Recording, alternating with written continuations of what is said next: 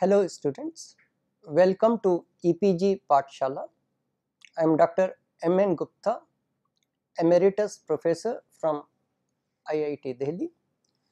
Today we are going to talk on module entitled History of Immunology from the paper called Immunology. The objectives of this module are to study the various milestones in the development of immunology, to understand how the immune system distinguishes between self and non-self. We will also see the various Nobel Prizes awarded in this area over the years. What is immunology? Immunology is the science aiming to understand how vertebrates, which are credited with having an immune system, distinguish between self and non-self.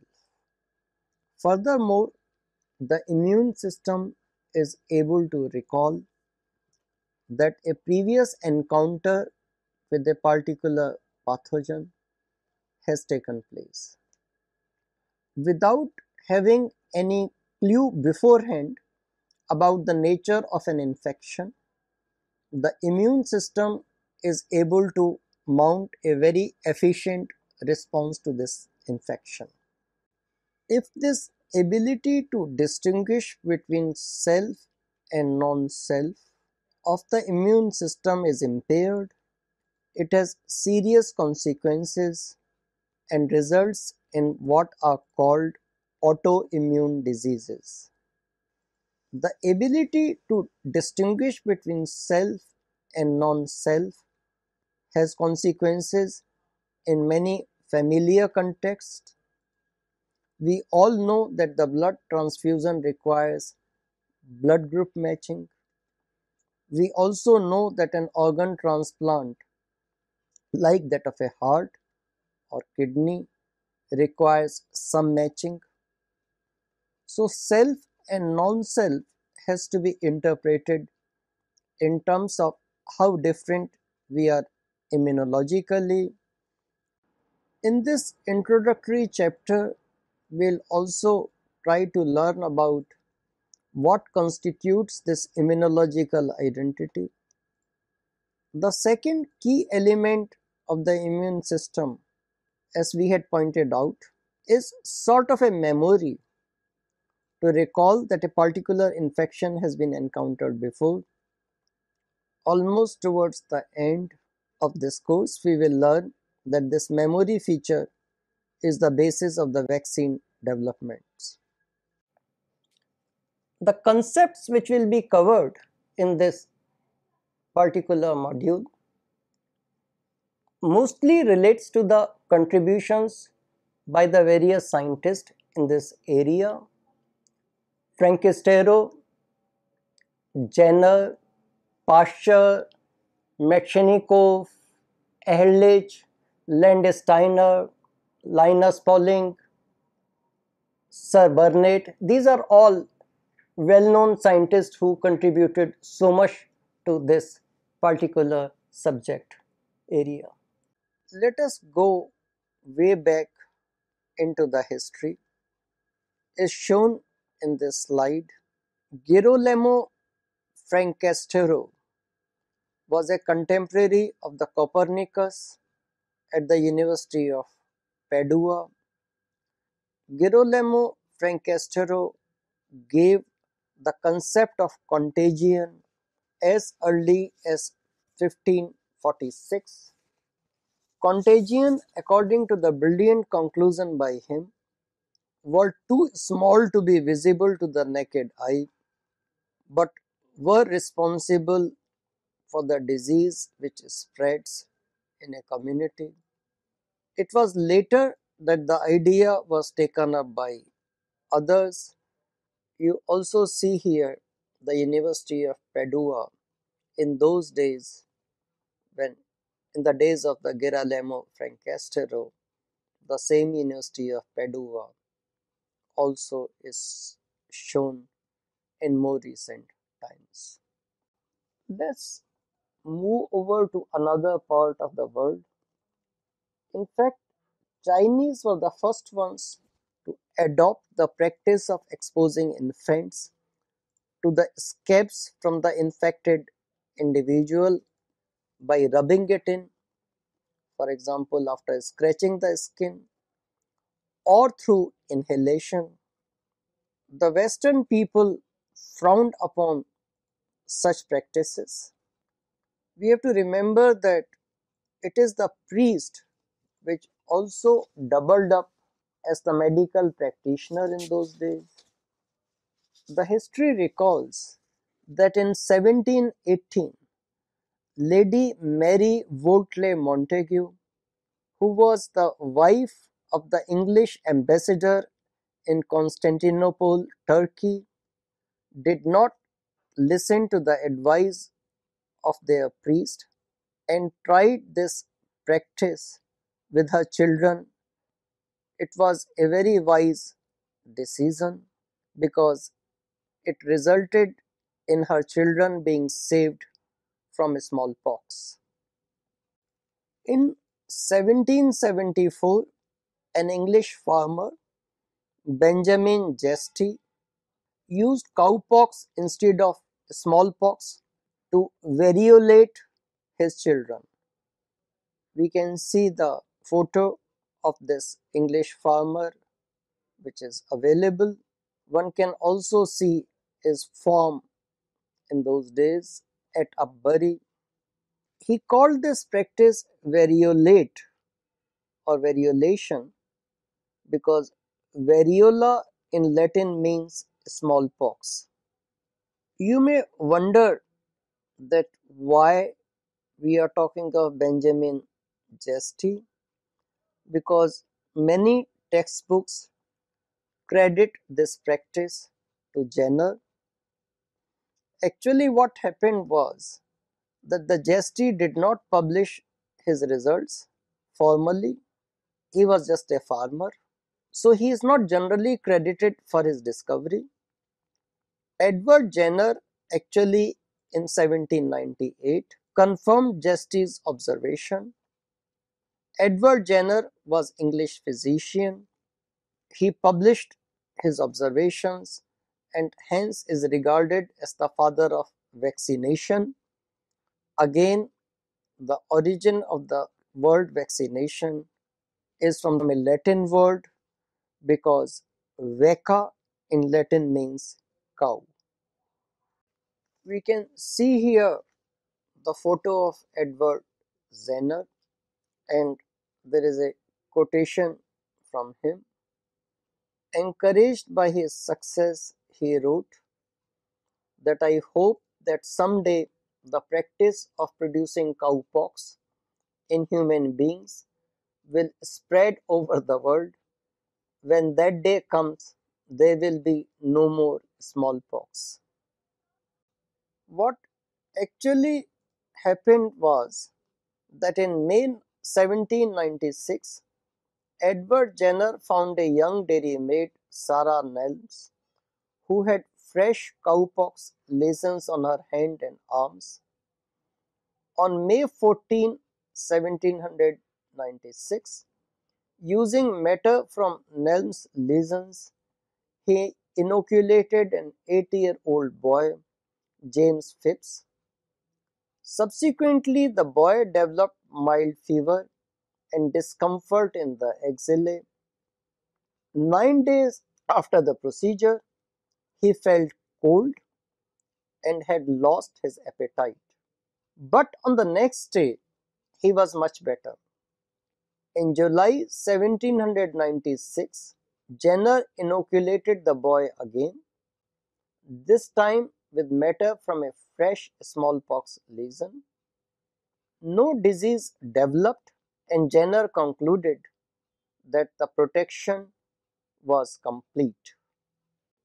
Much later, in 1879, Louis Pasteur in France was investigating the bacteria responsible for fowl cholera. Pasteur brilliantly deducted that his aged culture worked just like Jenner's cowpox. The credit for extending this approach to other diseases like anthrax and rabies belongs to Pasteur. In present times, France has honored Pasteur because if institute at Paris retains his name, it's called Pasteur's Institute. Pasteur's Institute continues to focus on developing vaccines. In 1890, Emil von Behring and Shibasaburo Kitasato in Berlin proposed the idea of factors in the blood called antibodies, and they said that these were responsible for the effect of vaccination. In the next few years, three key discoveries were made. Paul Ehrlich, a German chemist, showed that antibodies could protect animals against even non-bacterial toxins. Richard Pfeiffer, another German, showed that antibodies could clump and destroy Vibrio cholera, which causes cholera in humans. In 1894, Emile Roux discovered passive immunization by transferring serum from an immunized horse against diphtheria and tetanus to protect respective patients against the two diseases.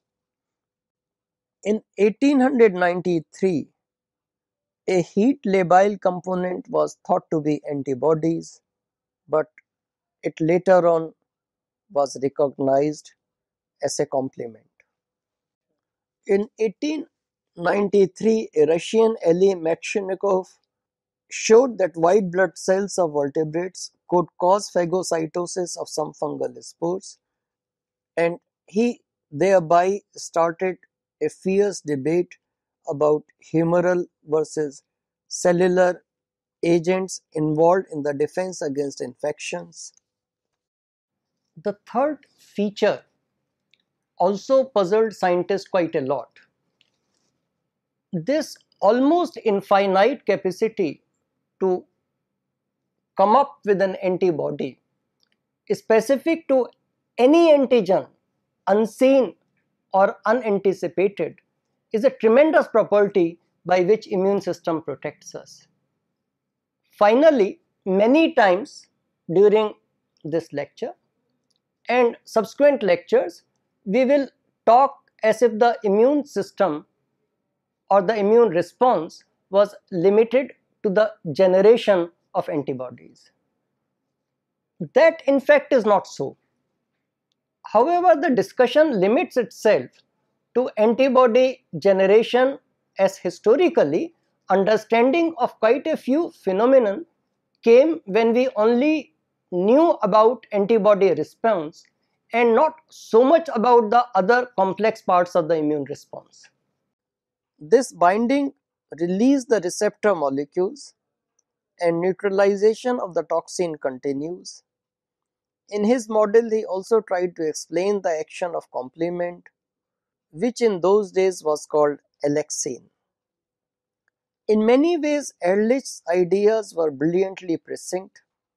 The triggering of B lymphocytes does involve antigen binding to Ig receptor, leading to the release of Ig immunoglobulin molecules and making more of the immunoglobulin receptors. Ehrlich also invoked cellular level picture in explaining immune responses. Around the same time, Heinz Buchner postulated that combination of antigens with serum proteins led to a specific antibody structure. This later on developed into template theory, which was part of the instruction school of thought. Karl Landsteiner, using small molecules which were called haptens, showed that one could produce many antibodies against any given antigen. So how does one explain unlimited number of receptors? This period of around 1920s coincided with the rapid studies in our understanding of protein structure, and protein chemistry. No antigens were detected in the blood. People still found merit in the template theory, but were divided on whether the amino acid sequence or induced folding was responsible for the specific antibody formation. In 1940, Linus Pauling joined the debate. Pauling proposed that the terminal ends of antibody assumed specific and complementary shape to an antigen. Pauling implied that the antibody has two combining sites for the antigen. As we will see later, he was right in his prediction, but his prediction was based upon the wrong premise. All the scientific contributions of Linus Pauling have one merit: a clear pictorial quality was inherent, and so was the case in this particular area. So he sounded very convincing to many people. Burnett and Fenner around 1949, having the emerging information about the protein biosynthesis at that time, enunciated the adaptive enzyme concept, according to which an animal synthesized antibody de novo in response to an antigen. The well-known Monod's operand theory, however, stated that the organism synthesized a protein at the low level but could raise this level upon the addition of a substrate. This led to Burnett later on in 1963 revisiting his ideas and proposed clonal selection theory. According to the selection concept, antibody diversity pre-exists, antigen merely selects. Paul Ehrlich proposed a side chain theory which tried to combine the role of cells and soluble factors. The side chains were supposed to be present on cell surfaces, and upon blocking of these side chains, the cells responded by secreting these side chains in large numbers. We have to remember that the time during which Paul Ehrlich was developing this side chain theory, we had very few tools and very little knowledge about the immune system. We have to appreciate Paul Ehrlich's brilliant vision because he turned out to be correct in several respects. So what we today call a clonal selection theory incorporated essentially the idea of these side chains on the cell surfaces. These side chains turned out to be the immunoglobulin molecules themselves, and what he thought was that the cells responded by secreting these side chains in large number essentially turned out to be correct, because the particular lymphocyte, as we will learn, secreted the same immunoglobulin molecules. What he referred to blocking was actually the interaction of the antigen with these immunoglobulin molecules, which he called side chains, and it is the interaction of the antigen and these immunoglobulin side chains which triggered the immune response. Paul Ehrlich is considered a leading immunologist of that era. He was one of the early people to speculate about the nature of substances in the body which neutralize toxins and was referred to as antibody. So the word antibody itself was used by Ehrlich in 1897, probably for the first time. In a presentation before the Royal Society of Chemistry in 1900, Paul Ehrlich proposed that the cells have receptors which combine with the toxin, which is actually an antigen.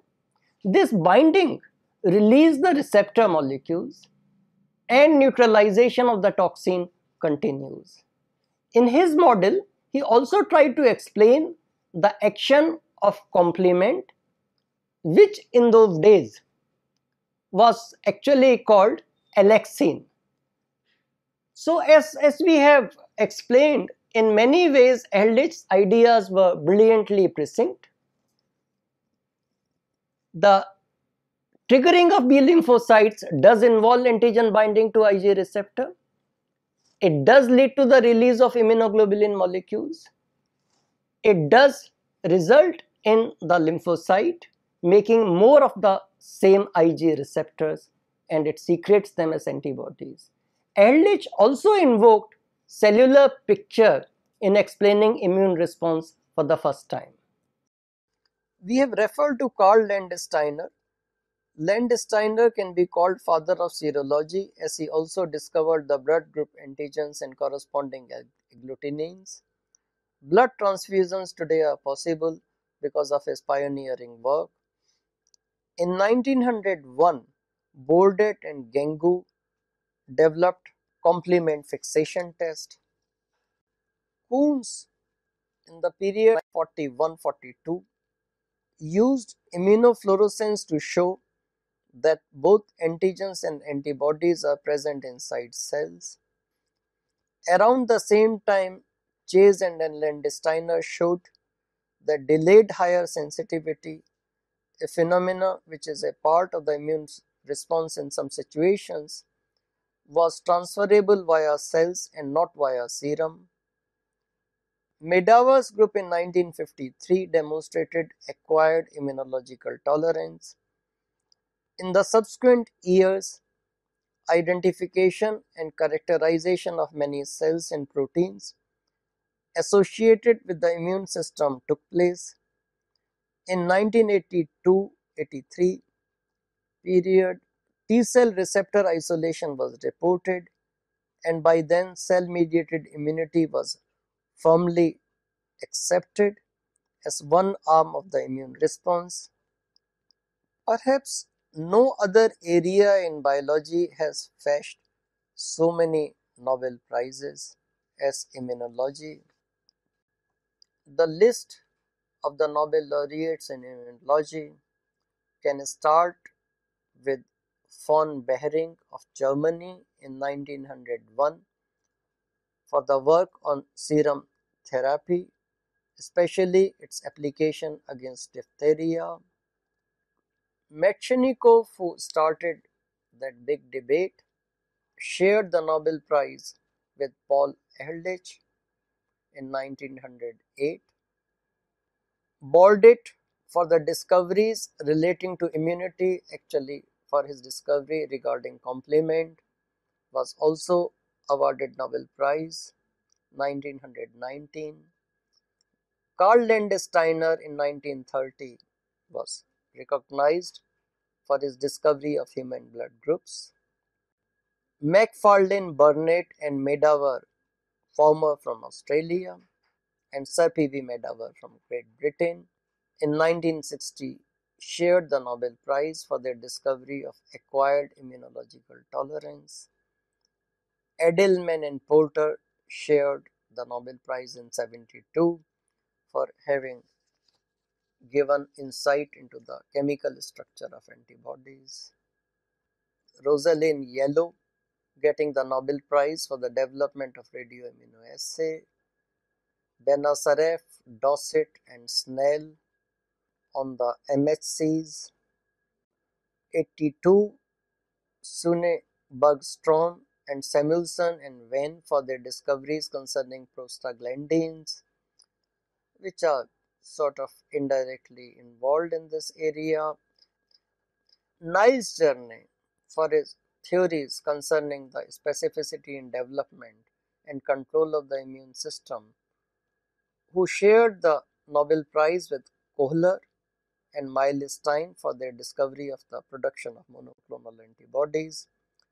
Susumoto Negawa from Murray and Thomas, Doherty and Zinker-Nagel, S. B. Prusiner, Gunther Blobel for their discovery concerning signal hypothesis, and Bruce Butler, Jules Hoffman, and Ralph Marvin Steeman for their discovery of the dendritic cell and its role in adaptive immunity. Let us look at the contributions of a scientist whom we have referred to earlier, called Niels Jerne. The contributions of Niels Jerne were actually very interesting. Niels Jerne was awarded the Nobel Prize in 1984 to quote, for theories concerning the specificity in development of lymphocyte clonality and control of the immune system. It was actually Jerne's overview of the understanding of the immune system at that time, which sort of crystallized the concept of clonal selection theory. Niels Jerne also initiated the concept of what we sometimes call as epitopes, and more important, the concept of idiotopes. Niels Jerne envisaged a network of epitopes and idiotopes. That is why his theory is called the network theory. So students, let us now summarize what we have learnt in this specific module. What we have done is that we have looked at several milestones in the development of immunology which help us in understanding how the immune system, number one, distinguishes between self and non-self. It also has a memory. Thirdly, it can also react against unforeseen infectious agents. While earlier it was believed that antibodies alone were the key element of the immune response, the actual nature of the immune response turned out to be more complex. The preceding chronological account gives us some idea of this complexity. As we have briefly referred to, this history is riddled with some fierce debates, and as we go along with our study of immunology, we will have an occasion to revisit some of these fierce debates. Thank you.